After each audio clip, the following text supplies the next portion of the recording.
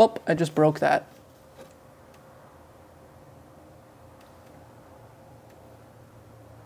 Don't use a screwdriver.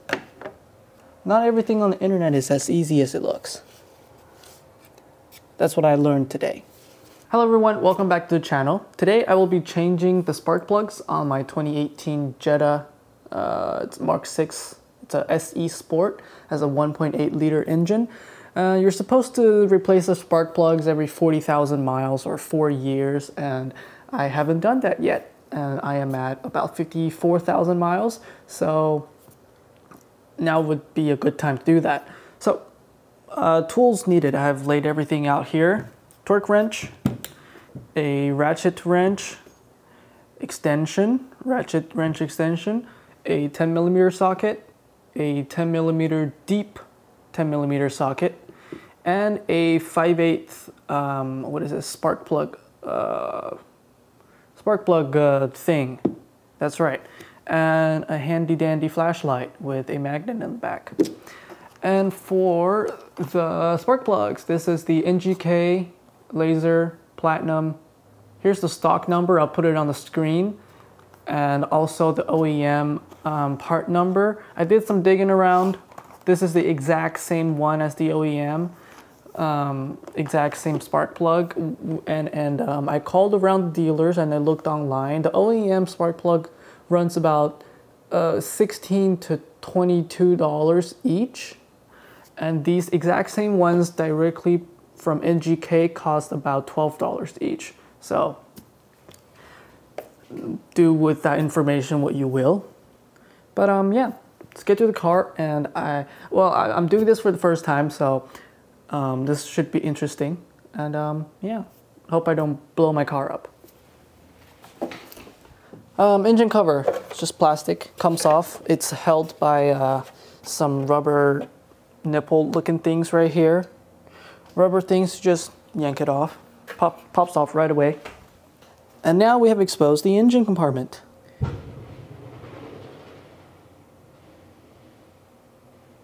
Somebody just blew a tire on the freeway. Anyway, here we are in the engine compartment. These are your coils. And what we want to do is we want to take this off first. This is a 10mm right here. These 4 nuts, take them off. And then you want to pop this off. And then you take out the coils. Well, actually you'd have to take that out as well. But take out the coils and your spark plugs will be right down there. So first step, 10mm wrench, take out these 4 nuts. That's what I'm going to do. Obviously, you know, you should disconnect the battery just in case, but you know, we are living on the edge here, so we're not going to do that. Make sure you don't drop these. Very important that you don't drop them. They are not on there incredibly tight, so I just have to make a mental note to not over tighten them when I put them back. You might need a flathead screwdriver, you might not, but let me just show you guys what we're working with here close up. I don't have a longer lens, so I'm gonna have to move the camera every time I want to show you something close. All right, now that the bolts are off, come on, focus. Now that these bolts are off, you will see, oh, and we took these connection points off. It looks like that. So, in order to remove these clips, you want to get your thumb in this little loop thing there and then just pull. It should make an audible click noise.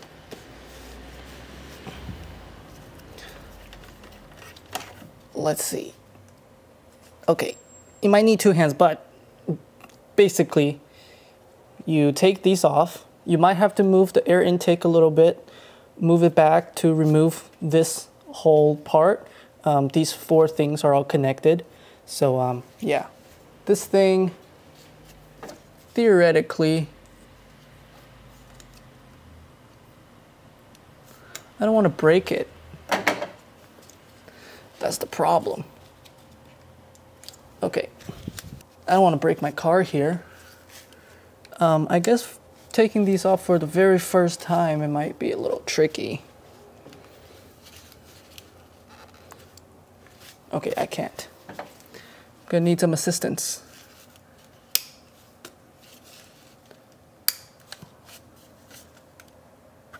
I don't know if that click was the click.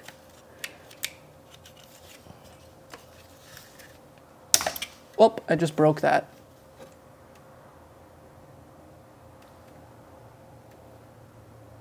Don't use the screwdriver. Well, what do I do now? Okay, this has proven to be a harder job than I expected. Okay, I just watched a couple of videos on it and they made it look so easy. They're like, oh, you just pull up on this and pull out. Is this one supposed to look like that? No idea. You just pull up and pull out. It seemed super easy. So, it's not as easy as it looks, you know? Not everything on the internet is as easy as it looks. That's what I learned today. Holy shit. This should not be that hard.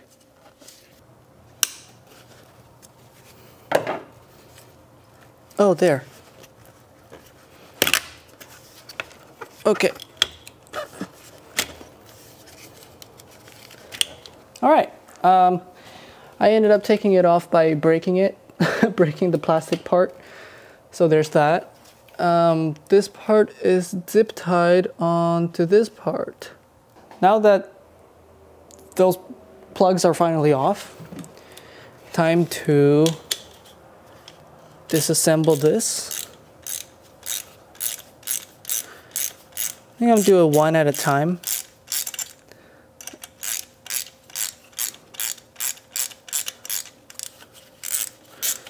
You can use a drill powered tool for this, but I think I'm gonna do it by hand just to be safe.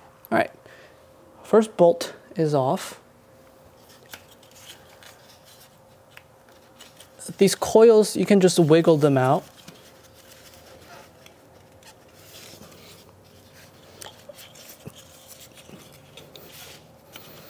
Supposedly.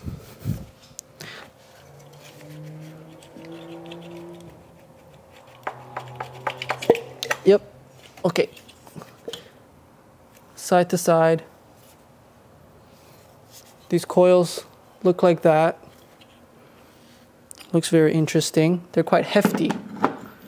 Set it off to the side. Let me grab the camera, show you guys what it looks like in there. All right, so this is the plug. These are the 4 plugs that you need to take off. Come on, focus. Focus. Cool. Now, the coils, ignition coils, look like this. They're like rubber on the inside, so it takes a little wiggling to get it out. And there inside lives your spark plugs. So now I'm going to take the old one out and replace them with a new one. Oh shit, that's like in there. All right.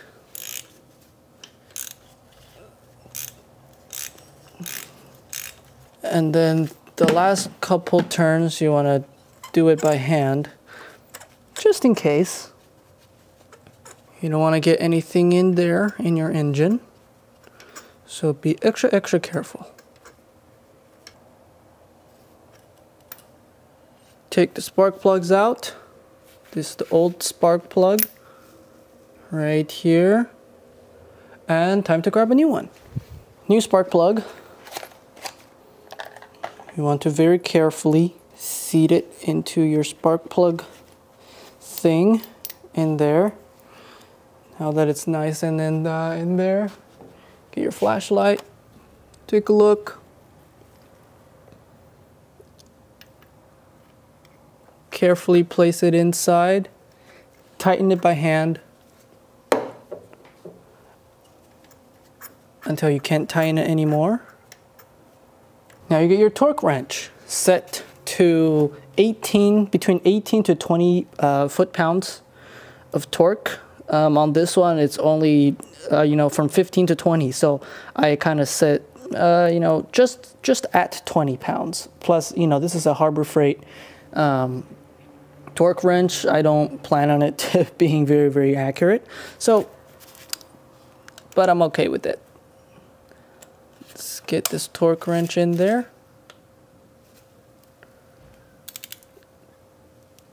Tighten the rest.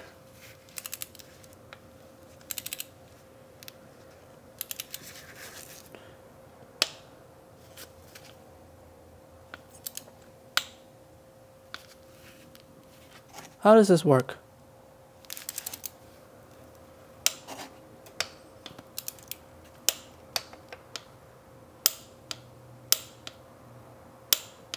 Okay, cool.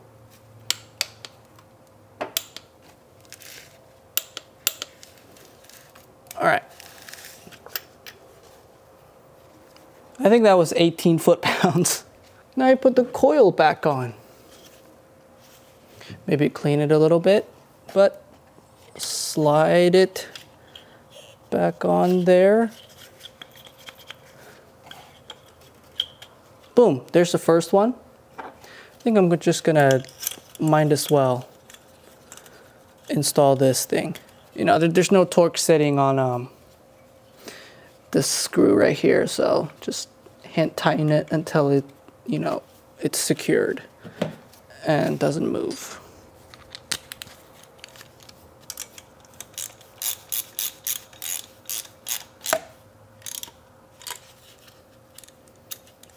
And the next one.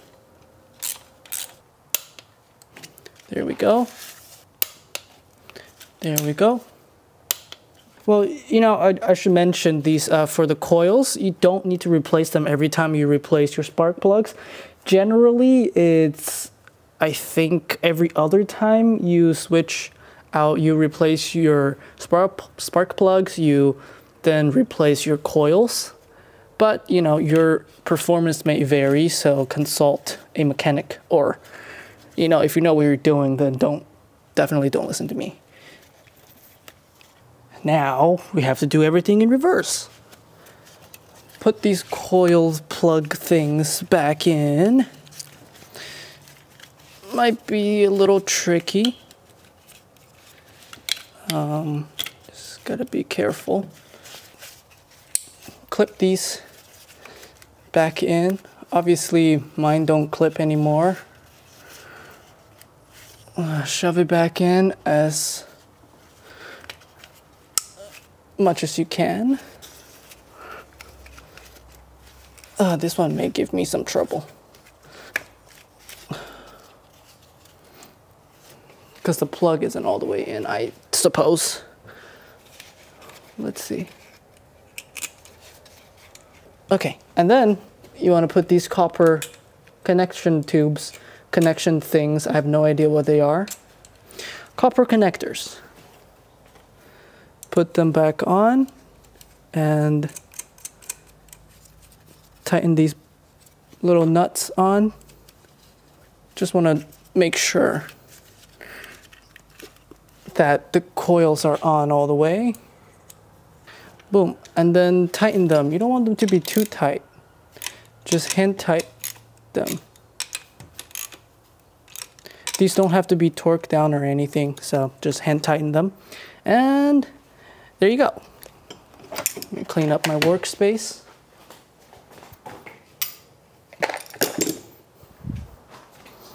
And then, where's the cover? Here it is. Take your very cool plastic cover, put it back on.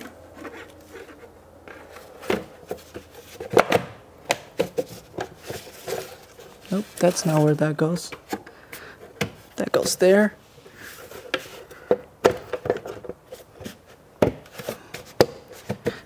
Boom. There you go. Now I'm going to start the engine. Moment of truth.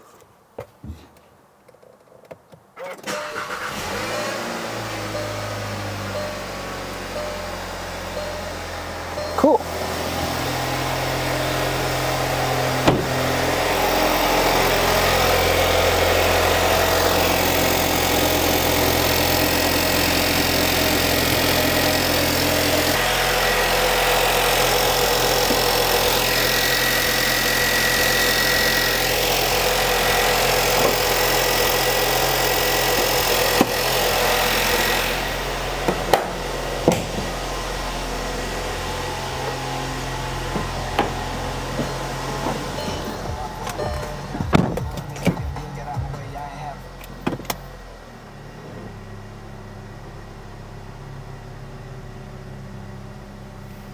feels the same.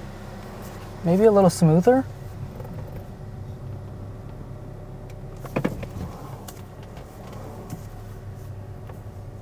Oh, I think it's a lot smoother.